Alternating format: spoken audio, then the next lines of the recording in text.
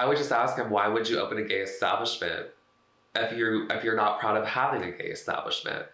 You know, it just reinstates that you're trying to profit off gay entertainment and gay art and gay people, which is gross. If you're not about it, then don't fucking open a business for that, because it's not appropriate.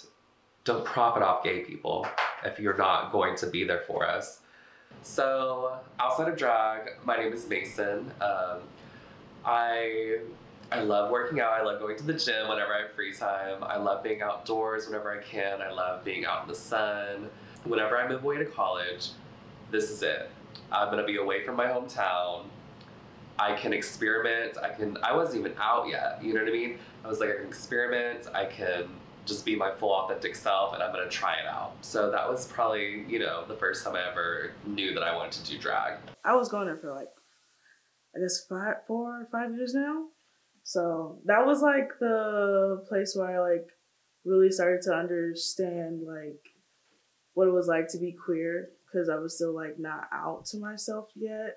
But then I went there, and then like I saw a drag show for the first time.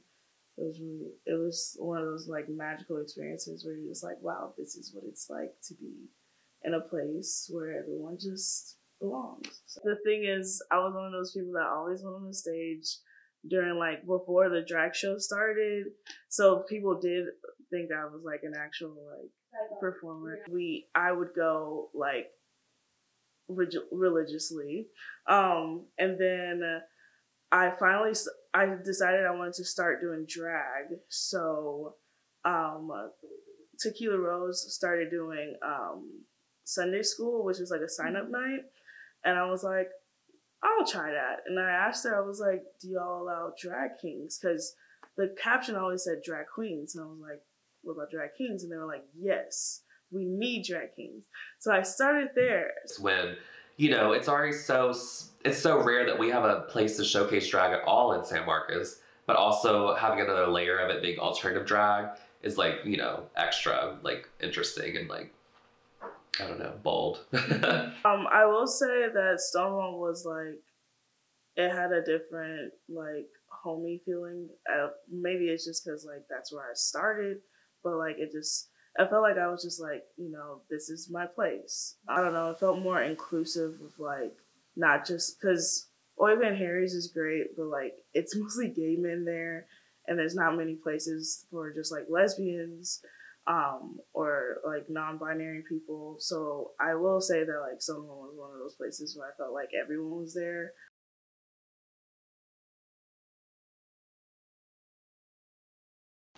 Honestly, losing Stonewall like came at the worst fucking time, because it's like I was going through changes in friendships. I was going through a lot of changes with like school and work and just so much, and it just, you know, adding that to the plate was so hard. So I don't feel like I handled it the healthiest ways at first, because I did kind of like seclude myself. And I'm one of those people that doesn't cry in front of people, so I was like, I'm just gonna wait to like really feel the feelings. And it took me a while to actually like, for it to like actually be like, oh, that happened. But then like right away we were like, we gotta make a petition. And so me and my friend were like, how do we make a petition? And so we started like trying to figure something out. And then we found out someone else already started making a petition. It was just like, it was so crazy. So it's just like, it's really hard to just like try to go out in San Marcos. But the other thing is like, my queer friends that I hang out with, they're still in school.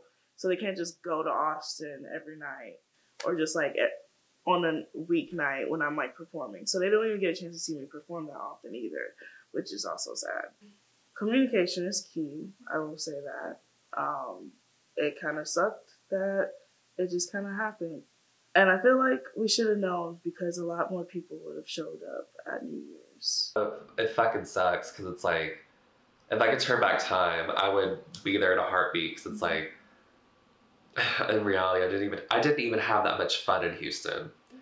Like, I really wish that I was there that last night, because it's like, you know, there's just so much history, and it's like, that establishment, I really wouldn't be here without that establishment. I wouldn't have found my drag sisters. I wouldn't have found my drag mama. I wouldn't have found Tate. You know what I mean? Like, it really is like the hub of I don't know, just molding me into the person I am today. So it hurts me so bad that I wasn't there on that last night. But I've learned to kind of like, you know, process it and let it go, because it's like there's nothing I can do to go back in time and change where I was. But it does fucking suck. Like, oh my God. If I could go back and change it, I would, but I can't. So I have to just be, you know, I have to like come to terms with that. I had my reign. I got to do my dances, my little twirls, host my little shows, but I'm so mad for the people that, you know, are coming here and they won't have that. Because there's gay bars in Austin, but it's like, it's not the same as having a gay bar in your backyard. Stonewall Warehouse was what she was. She was greatness, but let her sleep, okay?